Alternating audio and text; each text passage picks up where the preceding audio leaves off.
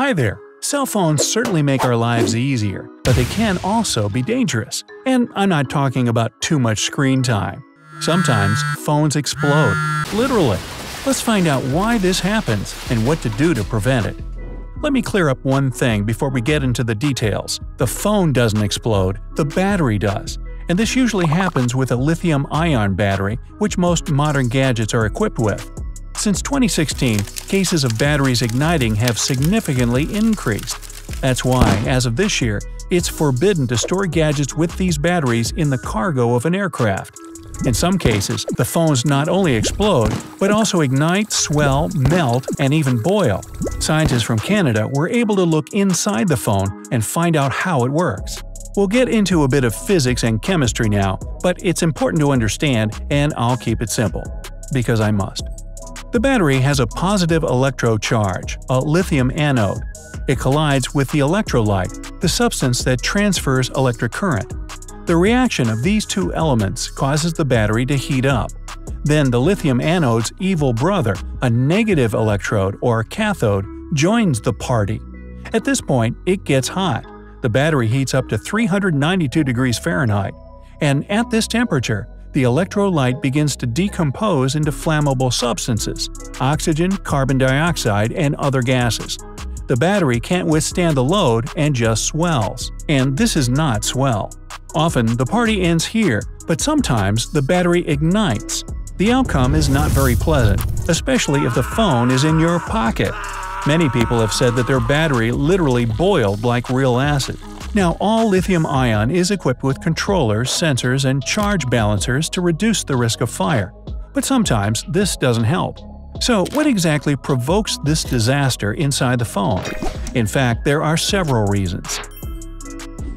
1. The electrodes are different in each battery and have different charging speeds. The electric current that gets transferred to your phone during charging can simply be too much for your battery to handle.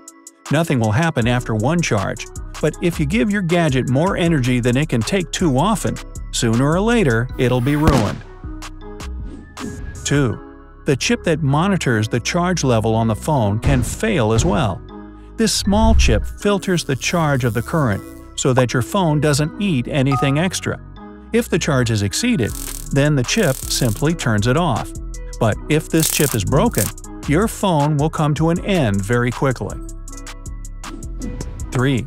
The battery in the phone can be very easily damaged if you drop your phone or accidentally step on it. If it's damaged, the correct order of operation of the electrodes will be violated, destroying the battery and provoking an explosion. Remember when cell phones were thicker and heavier? Every year, developers try to make phones sleeker and easier to use. But the thin and fragile designs make the phones more vulnerable.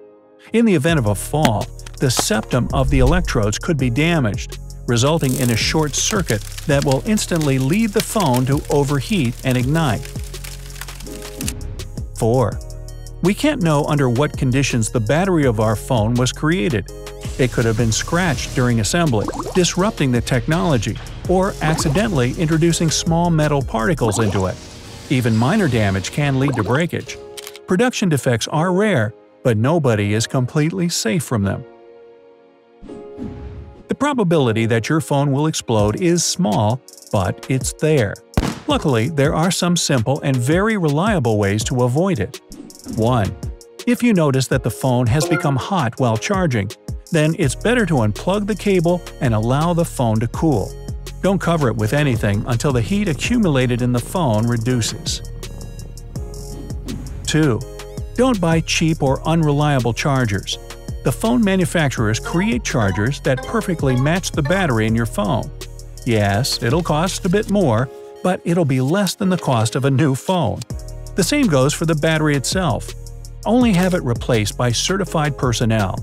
The companies whose phones exploded turned out to be innocent in most cases, because the phone users had had the batteries changed at unreliable establishments. Incompetent employees could accidentally damage the battery or replace it with a cheap and poor quality one. 3. Many people like to fall asleep with a phone and put it under their pillow while charging. It'd be better to charge the phone in an open space. And it's best not to charge the phone overnight at all. Just do it during the day when you can pay attention to it. 4. Don't leave your phone charging in hot places. The sun can raise the temperature of the battery, and it won't lead to anything good. 5. If you notice the battery of your phone is running out quickly, then bring it to an authorized service center. You'll most likely need to replace it. 6. Don't carry your phone in your back pocket. You might forget about it and accidentally sit down, which will lead to the deformation of the battery. You should be careful not only with the battery of the phone, but also with the power bank.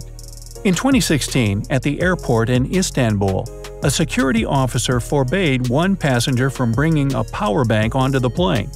The passenger got angry and threw the device to the floor, resulting in a small explosion and smoke. Point made. So, if you're ever angry and want to take it out on your device, think twice. Batteries don't only explode in phones. Many cases have been recorded of laptops, toasters, hoverboards, and electric vehicles igniting. But honestly, I don't want to end the video on such a bleak note. So here's some advice on how to make your phone's battery last longer. 1. Once charged, pull out the cable. Continuing to charge a full battery will keep it under stress. It's like with muscles. After an intense workout, they should rest. And after a year of such excessive training, the battery capacity will noticeably decrease and the phone will run out of battery faster.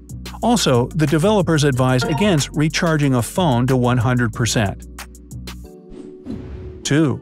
Charge the phone as often as needed, but just a little bit. If you constantly charge it to 100% and use the gadget until it's completely out of battery, then the battery will be able to handle about 500 to 700 charge cycles. If you let it drop to about 50% and then charge it a little and let it drop again, your battery will be able to handle 1,500 recharge cycles. The ideal level is to always keep the phone between 40 and 80%. 3. Watch the temperature. Not only can the sun's rays harm the battery, but also frost. Carrying your phone in the outside pocket of your jacket in winter is a bad idea. 4.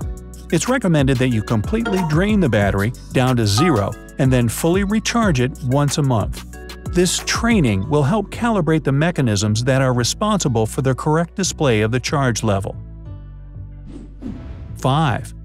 Try to replace the battery in any of your devices at least once every 2 or 3 years.